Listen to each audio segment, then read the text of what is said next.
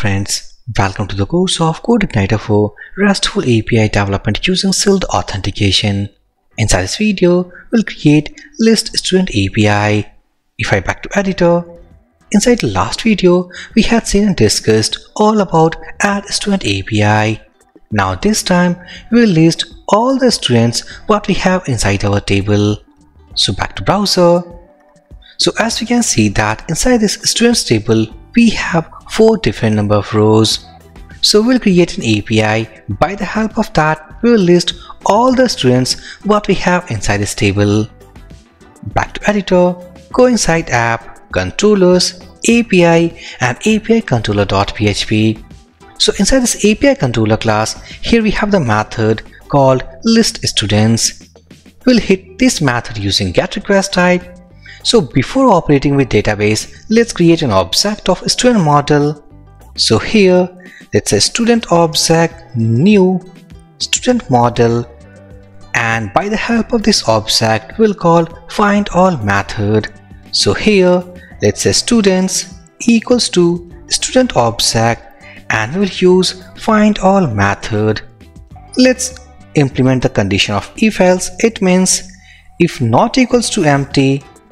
If this variable is not empty, it means we have some data, otherwise we don't have any data. So if we have data, let's go inside this if block, response equals to, let's say status equals to true, message equals to, let's say students found, and we have one more key that will be for data equals to students. Now go inside this else block, it means we don't have any data. So response equals to, here let's say status equals to false, message, let's say no student found, and data, it will be an empty array. Save all these changes. So go after if-else block and here I will return this response. So return respond created,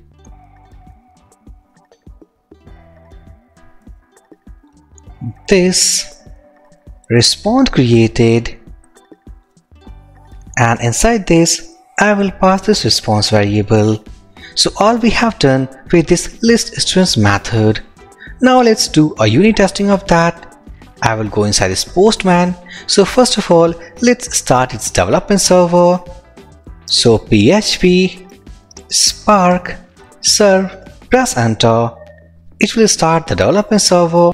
As we can see here, let's copy our project URL. So copy link, go here.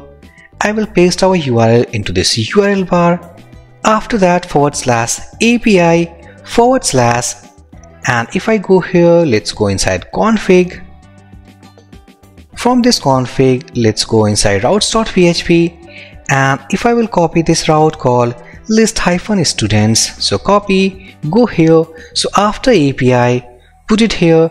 This URL will hit using getRequestType. So click on send button. And as you can see that we are getting a proper response in JSON format, status equals to true, message equals to students found, and here inside this data, we are getting all the students what we have inside our table. So successfully, now we have created one more API, one more method inside this API controller.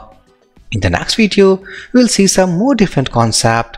So for this video session guys, thank you for watching and have a great day.